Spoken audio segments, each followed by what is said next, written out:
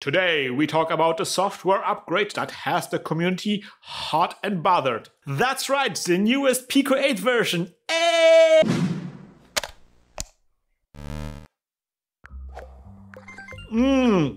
Hi everybody, hi, this is Christian from LazyDevs Academy. Today we are not talking about Picotron. I want to talk about Picotron too, but today our topic is the newest PICO-8 version. I want to just talk about it because if we go to Picotron space, we're not gonna leave for a while, right? So I want to slip in this video about the newest update of PICO-8, which is version 0.2.6b. It's a small update, but there are some substantial features that I want to go through.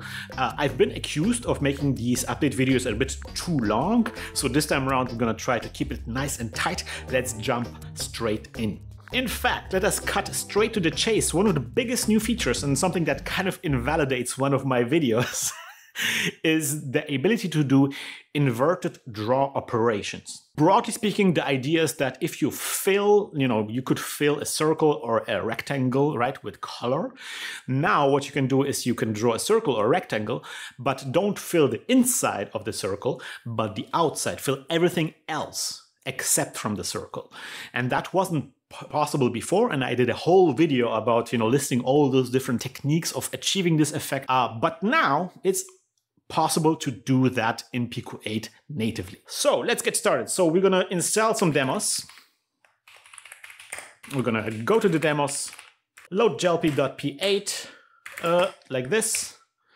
Now let's scroll all the way down to where we draw, like here. So let's draw a circle. So we're gonna go circ, fill, we put it in 64, the circle is gonna be 92 in size, and it's gonna be color number 14, which should be pink. Too big. Right, 92 is a little bit too big. It's a radius, right? So let's go 48. And bam, we have a huge pink circle. So now, how do we make this inverted? We want the outside to be pink, not the inside, right? Well, it's actually surprisingly complicated. First of all, we need to poke. So we need to poke an address. That's going to be 0x5F34. And then we're going to poke a 0x2 in there. And then we're going to run this. Nothing changes. So there is a two-step process. So first you need to poke it, and that turns on the functionality in general. But then you also need to play around with the color. So right now the color is 14, and you need to add something to that color, a number. And there's the multiple ways of doing this. We can just add 600, 111. And now we get the inverted circle. So yeah, now you can have this inverted effect like in Super Mario World where you go, or you can do things like in Zelda, for example, where you are in the dark dungeons and there's a tight circle around you so you can only see the surroundings nearby to simulate the idea that you are in a dark room, right? Now, this doesn't actually invalidate my video completely that I did. The video that I did about this subject actually shows off some really cool advanced techniques that can do some things that even this native implementation cannot achieve. However, this is actually really nice and really cool, and you can do a lot with it. So for example, we could draw multiple circles on top of each other to kind of maybe fade out the borders of the circle. For example, something like this, where you turn this thing on, you turn on a fill pattern, draw a tighter circle first with this kind of dithering fill pattern, and then draw a bigger circle with just opaque black, and that gives you kind of this dithering fade out on that circle. You can even have multiple levels. There's a lot of cool things that are possible with this. Now, just to clarify, there's this poke that we need to do at the beginning, and that poke, right now I'm doing this every frame. I'm doing this in a draw function, but this doesn't have to be in a draw function. This also can be all the way up in init, and you really only need to poke this once. You don't have to poke it every frame. Now, in the documentation, it actually doesn't add a number. What it actually does is it does a OR, like a pipe, and then it uses a hexadecimal number, so 0x1800. That's the same thing. I think Zep prefers the hexadecimal because it's slightly easier to understand, the bytes that are being shifted here. And that kind of ties into this whole questions of why this specific address, like and why do we have to poke in 2 and not like something else? And why do we have to do an OR with this very specific number? Like these are very specific things that we need to do in order to achieve this effect. Where are all these numbers coming from? Now I did some digging and I uncovered some operation, some functionality about Pico-8 that I did not know about. I will explain this. It's very nerdy. So if you're really just interested in the new features, then feel free to skip this section. For everybody else, let's see how deep this rabbit hole goes. Right, so first let's look at Memsplore and let's explore that location that we're talking about. We're poking to turn this functionality on. So this is Memsplore. This is my program that I can use to kind of like, it's available in BBS. You can use this to kind of like explore the memory map of Pico-8. This is the entire memory of Pico-8. And you can see that down here we have like these 2 green dots. That's the area that deals with a draw state. And here's like the thing that we need to poke in order to turn on this new feature. And if you go there, you see it says pattern IPI color switch. This used to be something that was already there before. This is a functionality that was there before and I completely missed it. Or I didn't understand it and just like ignored it, so to speak. So this was a good opportunity to rediscover this new functionality. Yes, there is a API color switch thing that you could have turned on before, but now the new functionality piggybacks on this API color switch. What does that do? Well, it does a lot of things. Bottom line, this is a way to do kind of like inline fill patterns and some other small effects. So instead of having set up a fill pattern with fill P and then turn it off again, you can just do it directly inside the color number. So we have like this little code here. I'm just drawing 2 shapes, like a circle and a square. And let's say I want to apply a fill pattern to the circle. I would do something like fill P and then a fill pattern. Let's use this one and then turn it on and draw the circle. But if I do that, the circle and the square are obviously fill patterns. That means I have to turn off the fill pattern. Something like this, and now the circle has a fill pattern and the square doesn't. Now this is fine and Danny, this works fine, but some of us are built different. Some of us have special needs, and those needs are tokens. And yeah, like every time I turn on a fill pattern, that's 3 tokens gone, and then you have to turn it off. That's 6 tokens every time I use a fill pattern somewhere. That's a lot of tokens that we need to use. And it's also like lots of lines and text and so forth.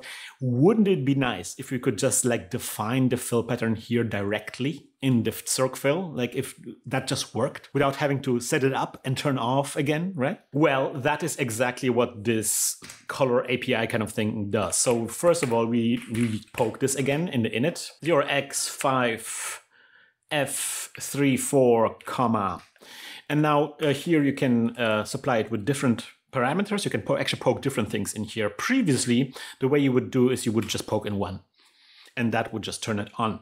But now you can also poke it with 2. That just turns on the inversion that we just talked about, but it doesn't turn off on the regular stuff. And if you want to turn on both, then you poke it with 3.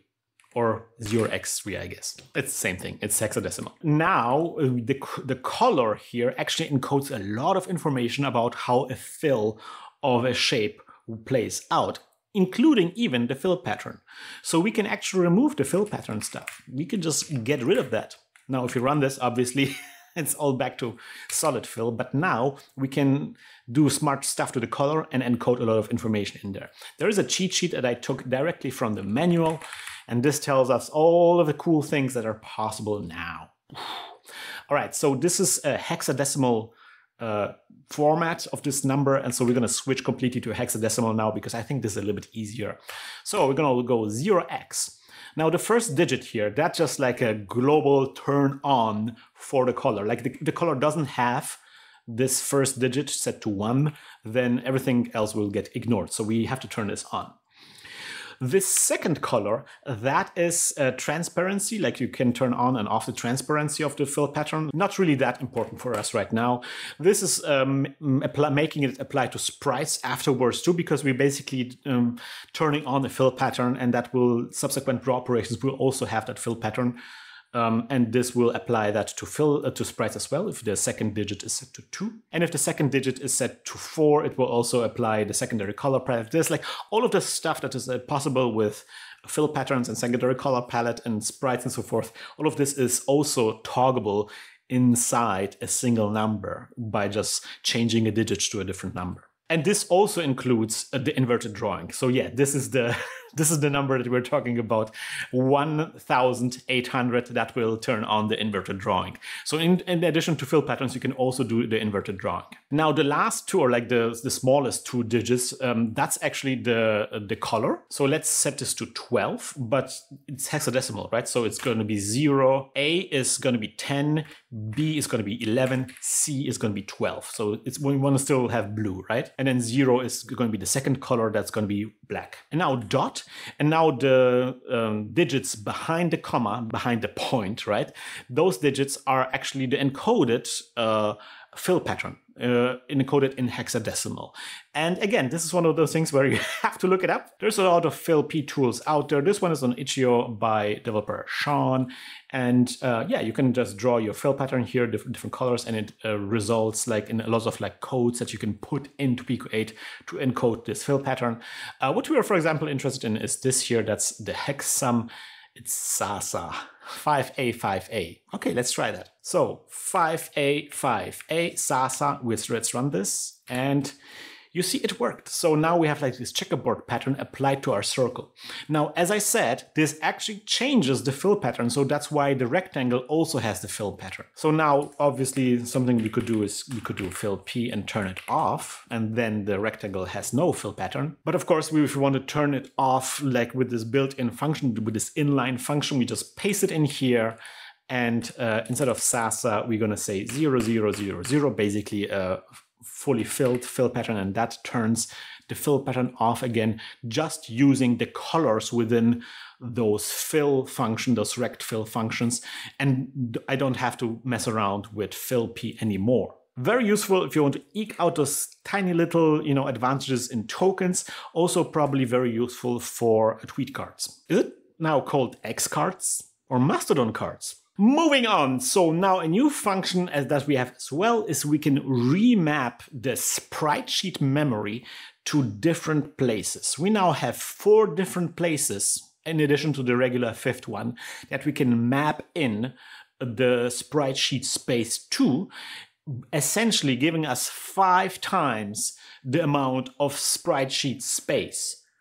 That's a lot. So allow me to demonstrate. This thing that you see here, that is basically the map of the entire Pico-8 memory. We have the upper portion, the upper rectangle, big rectangle. That is the default Pico-8 memory map that we just saw in Splore. This is the regular memory. And at some point, we got a second chunk of memory unlocked at the bottom there that is basically empty most of the time. And we can do whatever we want to do with this memory. It's just empty memory. It's just free real estate. Until now, most of the time, the things that we could map into that memory would be the map space. We could just have like a huge map down there, just like that fills that entire space. But something we can do now is we can map Spritesheet space to that huge chunk of memory. And in fact, we can map it onto 4 different places in that chunk. I encoded them in colors. You can see them. So there's like the gray strip on the top. There's the dark red strip down below, another gray strip. And all those 4 segments are complete, full, 255 sprites of memory. Each one of those strips is its own memory bank, so to speak, its own Spritesheet bank that we can use. Here is how it works. I am a talented artist. Look at this guy. He is very happy. And he's not the most beautiful guy in the world, but he will be. Look at this. Ah, beautiful. Right, so let's draw this to the screen. Like this. So we're now drawing this sprite to the screen. Now, let us do the following. We do a mem copy here. This is an example from Zep's post. We're going to do a mem copy, and we're going to copy to the location, to this otherworldly, you know, second memory space that was unlocked not long time ago. Starts as 8,000, as hexadecimal 8,000. That's the address where that part starts in the second square at the bottom. There, we're going to copy the sprite sheet, which starts at 0, and it is the size 2,000, right? We're going to copy that over. So now we copied the sprite sheet into this new space. Now we're going to clear our normal sprite sheet, 0x2000, right? So if I run this now, you see we're drawing the sprite, but the sprite is empty because we cleared the sprite sheet. But we have now a copy of that sprite sheet in this other space. So now we can remap using poke, 0x80. So this is the memory address that remembers where the sprite sheet is, and this is the location of the sprite sheet. Now it's abbreviated, it's not the full 8,000, it's just 80, and then it adds the zeros automatically, but that's how it works. If we run this, it crashes. So yeah, that's a bit of an issue right now. I've been working with this a little bit. I did some experiments, and my experience is that this is a very unstable function at this moment. It crashes quite a lot when you use this. And it's not like, you know, it always crashes. It's difficult to reproduce it, but if I work with this for a while, then I inevitably will get a lot of crashes. It's good that we captured this, because I was trying to record this and it never worked when I tried to record this. But yeah, here is the program again. Let's save this, let's run this, and now this works. Now I know this demonstration is not the most impressive one, so let me show you something else. All right, this is a more advanced demonstration, but don't be afraid. Don't be afraid. There's not much happening here. All we do here in this demo is we're drawing the entire sprite sheet to the screen. We're just drawing the entire sprite sheet to the screen. What kind of sprite sheet do I have? I have the sprite sheet from my current tutorial project, the advanced shmup tutorial. I just have my current sprite sheet in there, and just save this, run this, and it just draws that to the screen. But we do something else as well. Here above here, I'm loading sprite sheets from other cards, and I'm dumping it to this new space, to those 4 slots in this new space, at 8,000, at A1000, at C1000, and at E1000 in hexadecimal, right? Those 4 slots in the new space, new memory space. And I have the best of my games that I created over the years. I have My Chan Sweet Buns, I have Pork-like, I have High Stakes, and I have even the Breakout, the original Breakout hero. And I'm putting them in those new spaces, and then with just pressing the right button, I remap the sprite sheet to those new spaces. So I can flip through 5 sprite sheets in a blink of an eye. Saving it, running it, don't crash. Okay, in the top left corner, you see the address that we're currently reading from the sprite sheet from. So this is a regular sprite sheet. This is My Chan Sweet Buns at 8,000. This is Pork-like at A1000. This is High Stakes at C1000. We have 5 sprite sheets in one PICO-8 card. The only problem that you really have is how to get that information in there in the first place. Because, like, we can only have one sprite sheet here in the editor, right? Like, this is the problem. This is the challenge here, right? We can create a sprite sheet here in the editor and save it into the card in the editor. But those other 4 spaces that we can technically also use, those have to be filled in with other means. In this case, I use multi-carting. I loaded them from a different card. But if you don't want to use multi-carting, and I usually don't like to use multi-carting, then you might have to like encode it somehow in a string and memcopy it somehow. There's some compression algorithms on the BBS and so forth. But yeah, 4 additional sprite sheets. Now moving on, there's a whole bunch of sound effect features that have been included. And one of them is the ability to do waveforms. And this is kind of similar to something that we already had before, but even more advanced and more powerful, I would say. I don't know. So previously you had like this ability to create custom instruments, right? You could draw a sound effect. That seems good. And then in a different sound effect, you could use that as an instrument. So you would press this button here, boop, and you know, the first 8 sound effect slots, you could use those as instruments. So let's just use this here.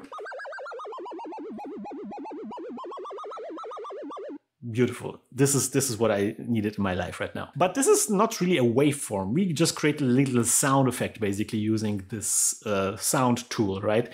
And we're just playing that sound effect over and over again. What we can do now is we can really manipulate the sound form, the actual sound wave coming out of the speakers, more than just like a sound effect or like on a finely grained time scale than a whole sound effect. So the way you do this is you turn this wave here. And this switches to this very different mode where you can now, well, you can draw a sound wave. So let's draw something that is roughly similar to a sine wave, for example. That's a wave there, right? And then here in this other sound effect, I'm just going to keep everything as it is.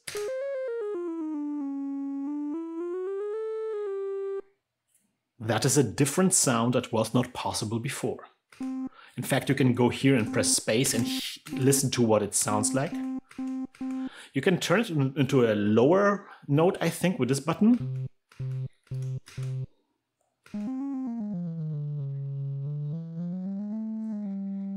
Good stuff.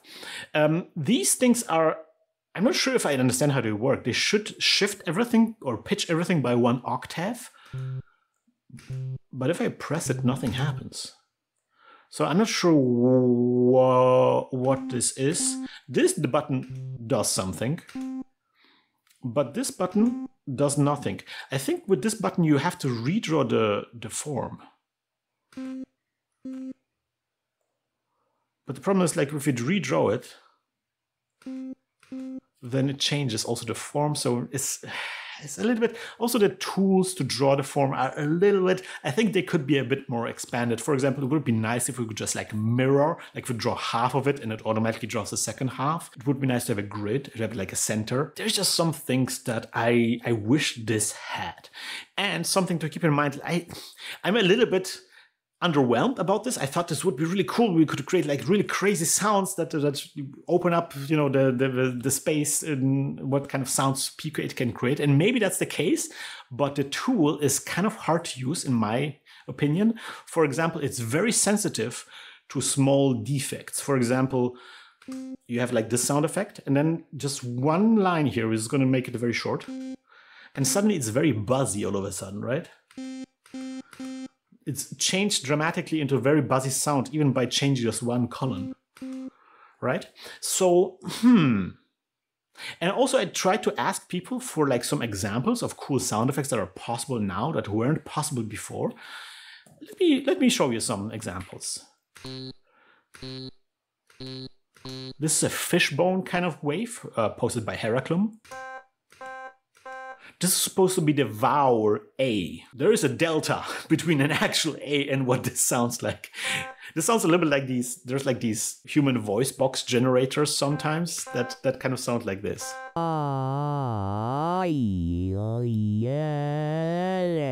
Something that's nice to see is that those waveforms also observe all those effects, so you can apply those effects, not all of them, just the detune, reverb, and dampen. Obviously not noise and buzz, but you can apply them to the sound effects as well. Let me try out some other ones. This is Batman. Very similar. Here's a kind of like a sine function posted by Smelly Fish Sticks. Something that's weird is cut off on the top and bottom, and I'm not sure if that's bad, but it's a very pleasant sound. Even tooth function. Okay. Here's a wispy sound. Okay, nice and pleasant. This is called bubble. This is called buzz. Definitely a buzz. And then Demorris posted this. This is an attempt to recreate the saxophone. All right, so we have some new functionality to create waveforms. I think we need to put this into the hands of talented musicians to explore the possibilities. If you have really cool instruments that you can create with this new waveform function, please post them down in the comment section. I would love to hear something really exciting. So far, most of the stuff that I've listened to sounds very buzzy. Sometimes you get some nice, pleasant new sound effects, but most of the time it's just different variations on buzz. Also, maybe something to consider is like those sound effects in isolation might not seem that exciting, but once you add it, like include them in an actual composition, maybe that's where they, shine. Now, while we are here, I also wanted to talk about some other functions here. So this, we always used to have like this cheat mode, right? Like when you're not a musician, like I am, you could always keep the button Control pressed while you draw a waveform, and that would make let me use this sound effect, right? So you could press the Control button, and that would make the notes snap to a pentatonic scale.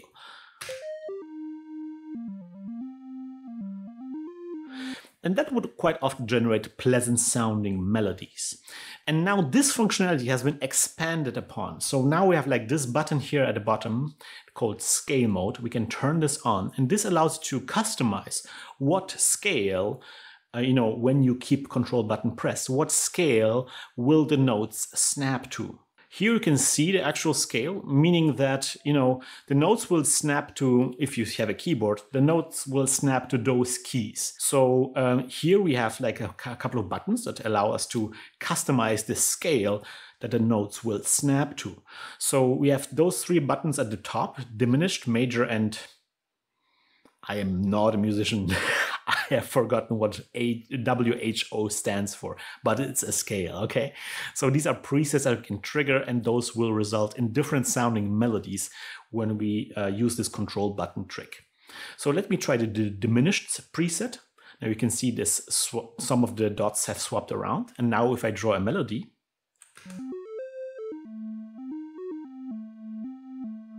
the melodies has a more of a darker vibe, more maybe like a dungeon background melody, right? This is the major preset. This is basically just all of the white keys on the keyboard, and that usually results in a more cheerful melody.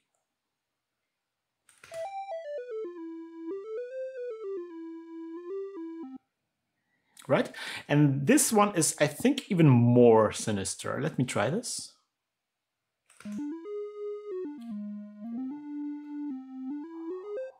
So something you can also do is you can invert. So now you see that the three black keys on the right, these are active now.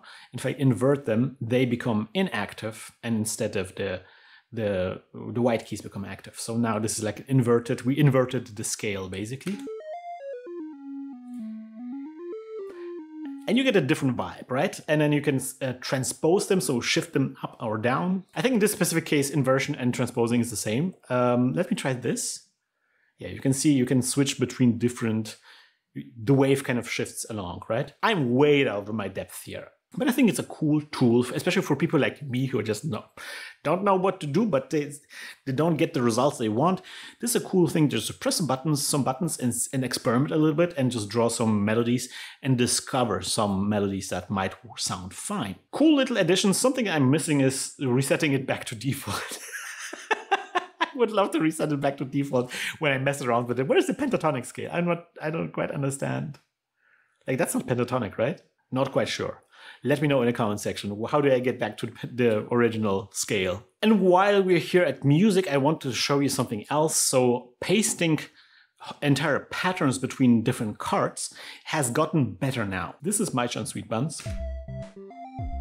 Let's say you want to copy this over into a different card. The way you can do this is you can just say copy and set it copied one pattern, and you can paste it in a new card.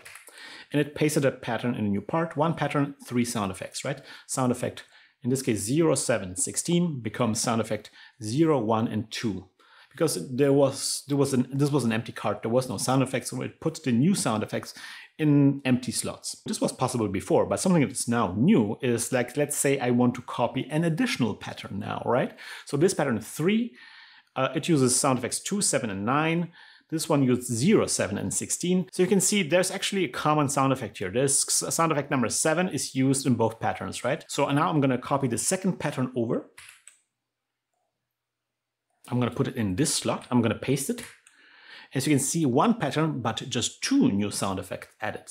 So this middle sound effect now has been reused. The Pico-8 scanned through already existing sound effects, and if it already found a copy of that sound effect already existing in memory, it wouldn't create a second copy of that. It would just reuse the already existing sound effect. And that is kind of really nice if you copy a lot of melodies wholesale from one card to another.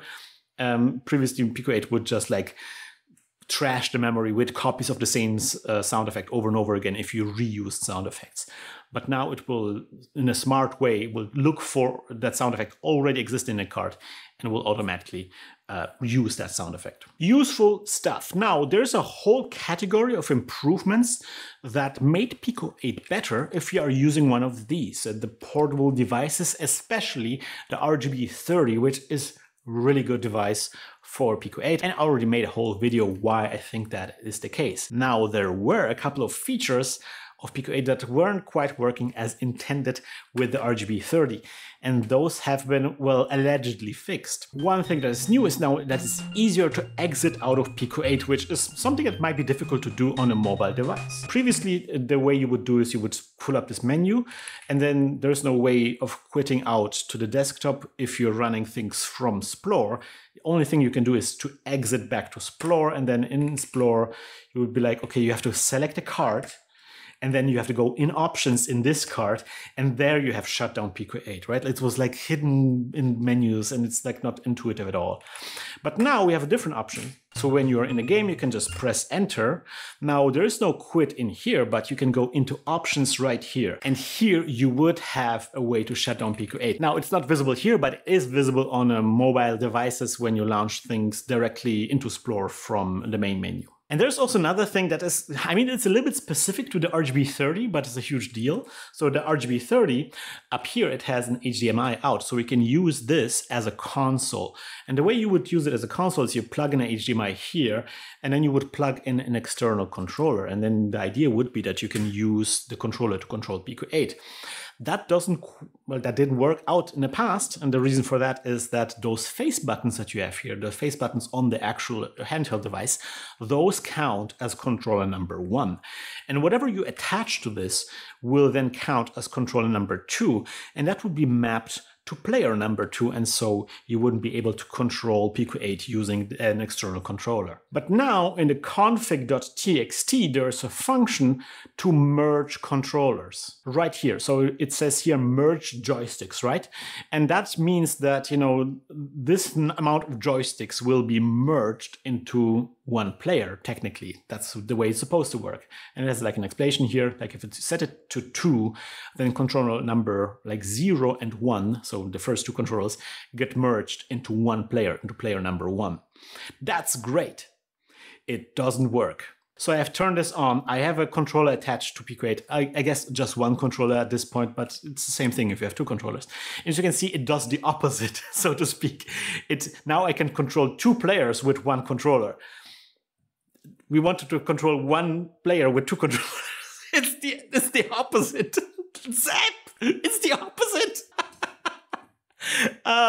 Yeah, and of course, this is also the same thing if you use it on an RGB30. I will show some footage right now. As you can see, the face buttons control player number 1 and 2, and the external controller attached does nothing. Seems like a small mishap happened there. Hope that will get fixed in the next update. But something that does work, and it's actually not just a boon for mobile devices, but also for everybody else, is that searching got better on the Splore. It used to be really, really bad. And one good examples of how it didn't work or didn't work great in the past was Celeste. That's why Celeste is one of the things I have favored. It's because it's so difficult to find Celeste on Splore. Previously, you would type in Celeste into the search box, and it would return the most recent version of Celeste, which would be some kind of ROM hack that somebody did. And the actual Celeste, which was created years ago, the original Celeste, that would be down on the bottom of the list. You would have to scroll multiple pages down until you finally find Celeste. Now, the results of the search in Splore are sorted by number of stars in the BBS. So things that have a lot of stars will appear higher up. And that means that if you look for Celeste, you actually get Celeste. actually the top result is Celeste, and the second result is Celeste 2. Mwah. Mwah. Moving on, the remaining things are small, but it's kind of like good to know about those things. One of the things that is new is that menus can now react better to button presses. We have the option to add more elements to the menu. I will show you right away. I will run this program. As you can see, I have this test text show up in the menu. That's something I can customize. I can call my own function from the menu here. For example, here I will run this and it will actually show me some bunch of numbers. Let me print them in a better position. Like here, right? Good numbers. So these numbers are actually, when we call this callback function that is executed by this menu, we have to supply the menu with a function that the menu is supposed to call. I call this myfunc in this case. Myfunc gets a number as a parameter. And that number specifies which button was exactly pressed to execute the menu. So something that you could do is not just execute the menu pressing the confirm button, but you could also press left and right. And that would give you this kind of number as a parameter. So you could have like menus where you can switch between different options and so forth. This is great. This is great stuff.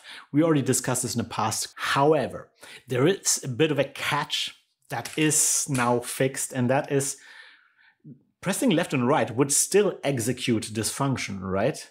So sometimes those functions would have things that are kind of spicy, like deleting your save game. And if you accidentally press left and right on that menu, it would delete the save game. And you would not notice because it's like pressing left and right doesn't close the menu, right? We executed the code, but we didn't close the menu. It's still there, and we didn't see anything happening, but secretly underneath, maybe your save game was deleted. Yikes, right? So what we can do now is you can specify exactly which buttons the menu reacts to. So when do we get this function call, and when do we not get the function call? And you do this by adding a number to the number of the menu. So here are some presets that I have here. So if you do 1 and then you could do a plus here, you could do a plus or the or. Doesn't really matter. I'm going to do an OR, that's the pipe. And then this hexadecimal number. If you do that, then left and right presses will be disabled. So if I run this, now pressing left and right will do nothing. It won't run this menu anymore. I have to press the X to actually confirm the menu. Something you can also do is you can actually do the opposite. You can make the menu only react to the button presses, the left and right button presses, but not be something that you can actually execute. And you can do this by adding 7,000 in hexadecimal, or adding or doing an OR on the menu item number. Now there's a bit of a catch.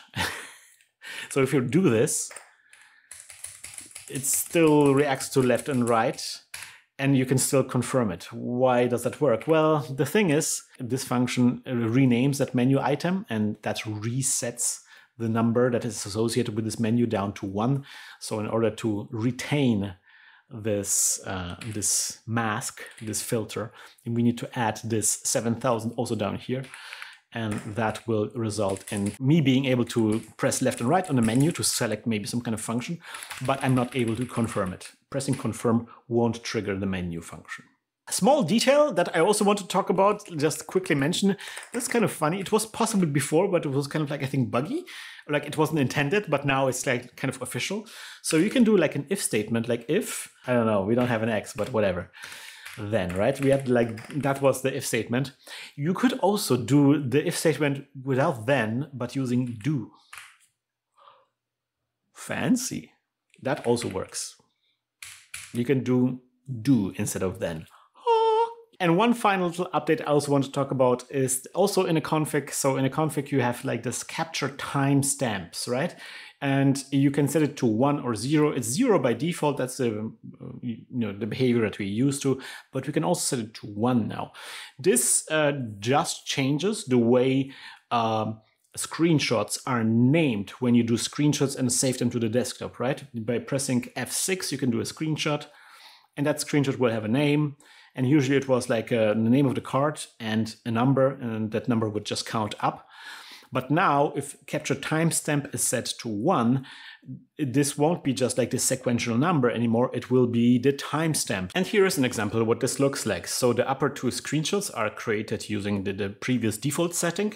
So it's just the name of the card and a sequential number. The lower 2 screenshots are created with the new timestamp setting. And so you can see it's the name of the card and a whole bunch of numbers that encode the current date. So 2024-0322, the current day, and also the current time. So it's 8 o'clock in the evening. And this can be useful when, for example, when you're documenting the progress on your project using screenshots and you're putting all of the screenshots in one big folder. Previously, you had that problem that a lot of your screenshots would have the same names because the sequential numbers would reset every time you restart PICO-8. But now you will get screenshots with unique file names, and those file names will even sort chronologically when you sort them alphabetically. And that means we are through. These are all of the major things that I really wanted to talk about. If there are some things that I have not discussed and that you would like to discuss yourself, please post them in a comment section. Make me aware of the things that I missed. I would love to know what features you are interested in. And also help me out with those waveforms. I don't know how to make them work. Teach me how to waveform. I really love the inverted draw functions. This is actually something I already immediately started using in my newest episode of the Shmup tutorial that I just recorded. So I'm super hyped about those functions. This is a really cool addition. I'm also happy that the RGB30 gets some love, that we have some much needed fixes, a bit bumped about those controllers, but I have a feeling that we're going to see an update on those very, very soon. But maybe it will take some time, because obviously something that the community is really excited about right now is Picotron. Yes, a lot of people asking about this. There's going to be a lot of Picotron content on this channel. It's coming up. Those Picotron videos are in the pipeline. They are coming up. And if you want to support my work here on this channel, creating all this new content, then you can do so on coffee.com/lazydevs. And as always, at the end of each episode, I give a huge shout out and a big thank you to all of the people who are already supporting me on coffee.com. This also includes the new arrivals this month. So a huge shout out to our new supporters, which includes Annette, Arun Nagaraj, Brad, Fabsh, Robo59, Yihil, Jose Vicente Medina. Thank you so much for your support. And also I want to answer a question now. So you guys, I posted about Picotron and you guys have so many opinions and questions about Picotron. It's crazy. It's like everybody is like, There's a very short question here by Next Liar about Picotron. Is Picotron a OS? Yeah, like it kind of is, yes. It's kind of like a pretend OS. It's a desktop thing that looks like if it was an OS, in the same way that PICO-8 looks like if it was a console. It's not really a console, it's a fantasy console, right? In the same way, Picotron is like a fantasy workstation. So let me cook up those other videos. We will be back soon with some Picotron content. Otherwise, enjoy the new Pico 8 version. See you next time around, guys. Bye bye.